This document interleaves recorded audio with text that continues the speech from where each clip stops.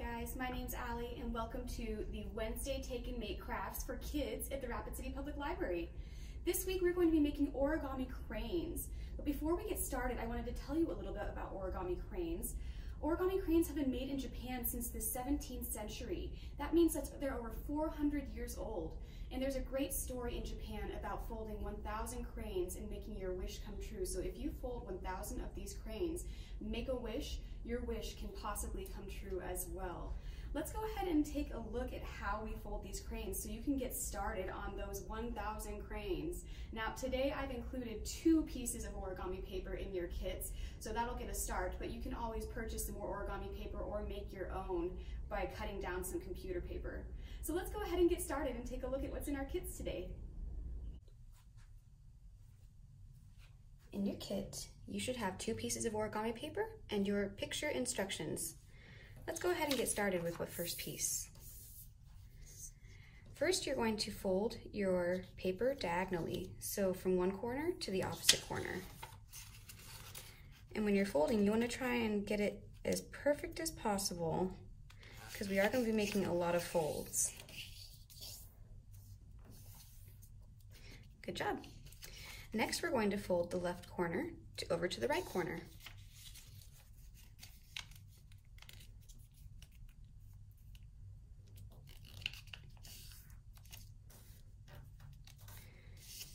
All right, now this next part's a little tricky. We're going to take just the top layer of one of our folds, and you're going to slip your finger in between it, and we're going to do what's called a squash fold. So you want to bring this corner over to this one by squashing it down.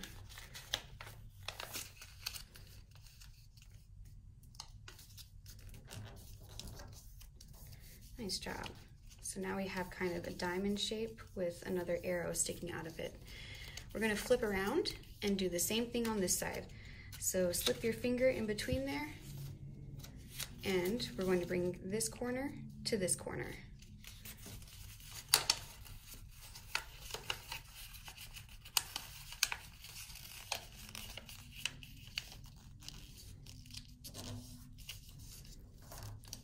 All right, good work.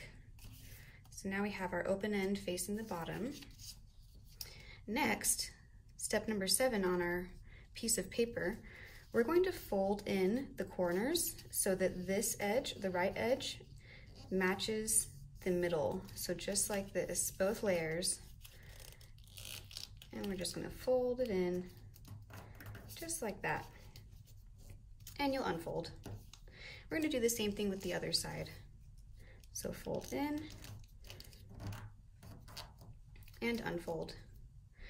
Now we're going to take the top part of our triangle, of our square, and drawing an imaginary line from the top of this crease to the top of this crease, we want to make a triangle. And try to get the point of the tip of that corner right there in the middle. That way you'll be even. And then unfold again. Next, we're going to take just the top layer, and you can hold the bottom 2 layers down with your finger, and we're going to flip it open, just like so.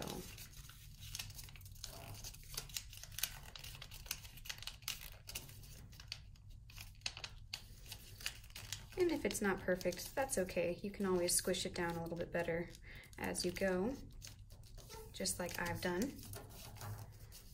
There we go.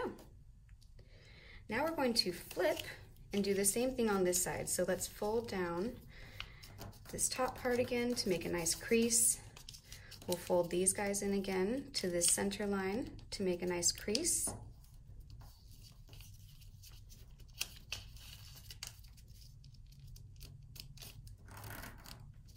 And unfold. And then the same thing, holding the middle part down, we're just going to open up and squash fold down.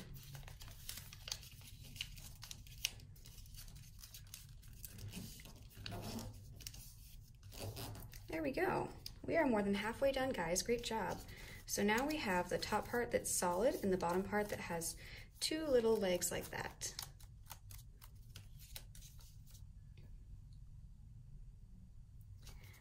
Next, we're going to, on the left-hand side, there are 2 layers you'll notice. We're going to take just 1 layer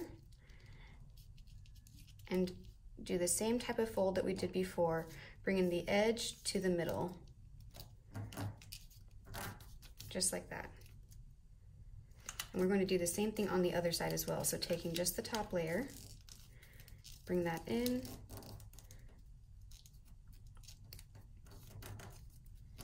and squish it down. Now we'll do the same thing on the opposite side.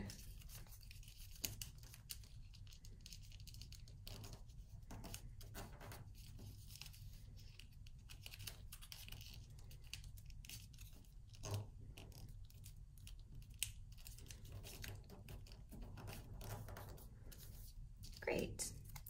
Guys, we're so close to being done. So now we have kind of the same shape that we had before, but it's a little bit skinnier and it has those 2 legs still. Now this part's a little bit tricky. We're going to fold up to make a crease, and then you want to open the side a little bit and push this guy back into there, just about. Just like that. And we're going to do the same thing with the other side. So make that crease, undo it, open the side a little bit, and push that into there.